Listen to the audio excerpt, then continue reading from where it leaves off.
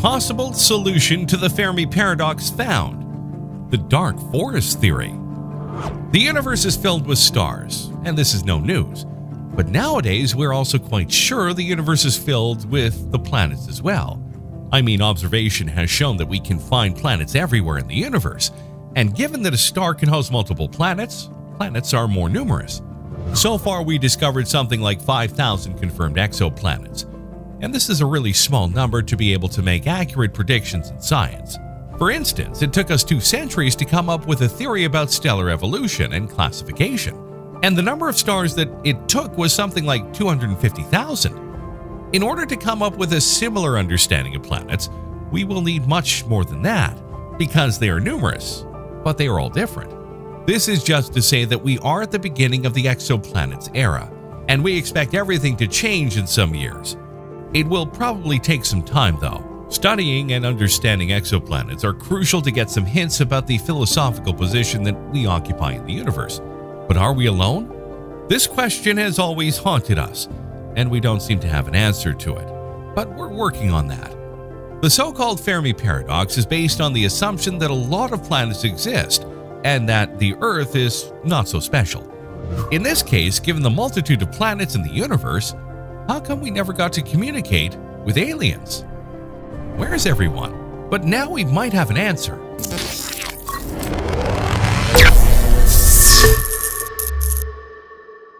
You may have heard about the Fermi paradox before. Simply explained, it asks the question: if intelligent life is common in the universe, then where is everybody?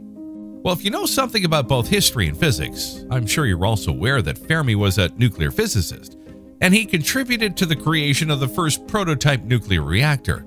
So what does he exactly have to do with aliens? He never really wrote much about extraterrestrials. Everything started in Los Alamos. Fermi was sitting and chatting with his colleagues about a cartoon showing aliens. These aliens were found in New York City, just popping out of a flying saucer carrying trash cans in New York City. Fermi was known for his sense of humor and intelligence. He was a smart guy. Suddenly, literally out of the blue, he asked, "Where is everybody?"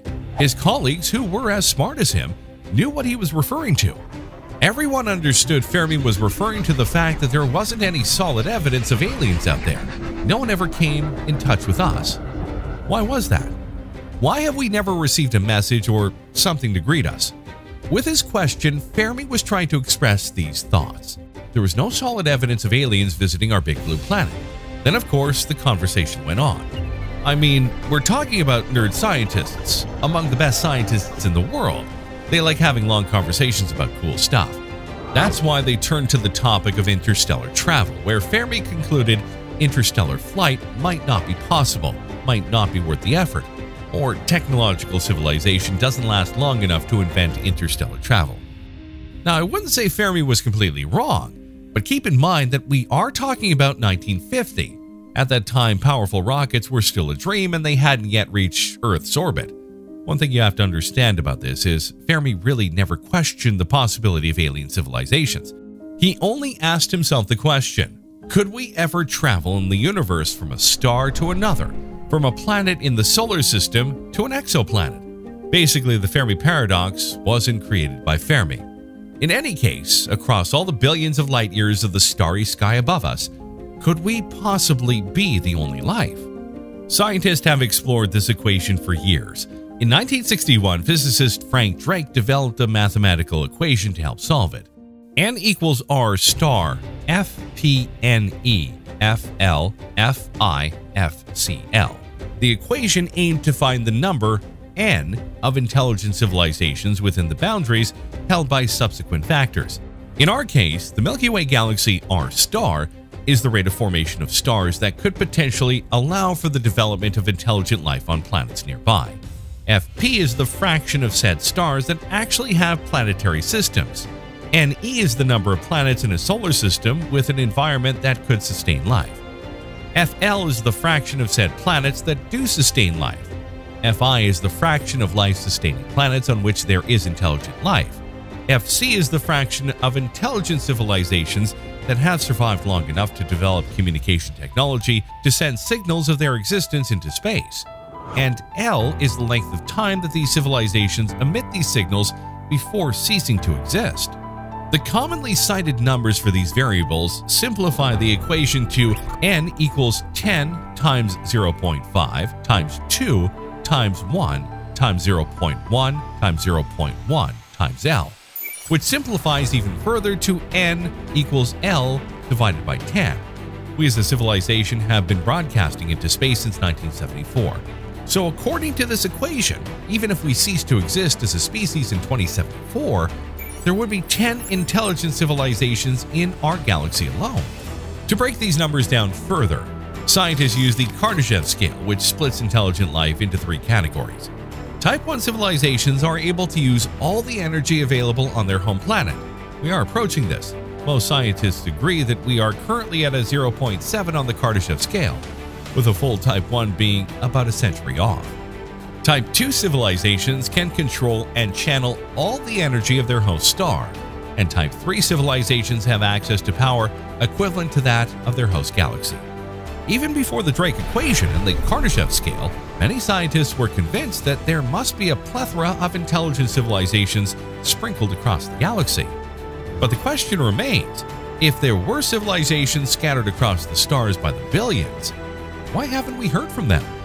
It is from these questions, the Drake equation and the Kardashev scale, that the true paradox was born. The Milky Way is about 10 billion years old and 100,000 light years across.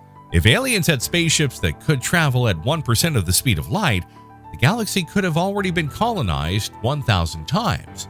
Why haven't we heard from any other life? Now, we really have no idea how many advanced alien civilizations might be out there, and the Drake equation's parameters are far from being defined with absolute certainty. Still, many solutions to the Fermi paradox have been suggested over the years. One of them is called the dark forest theory. According to this scenario, you have to picture the universe as a vast dark forest, with humans living on Earth just like every other alien is living on their own planet somewhere out there.